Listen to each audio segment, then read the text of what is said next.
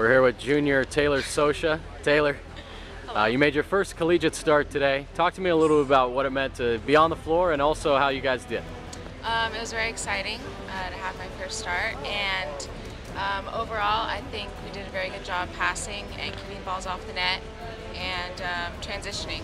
We had a great transition which helped us put balls on the floor.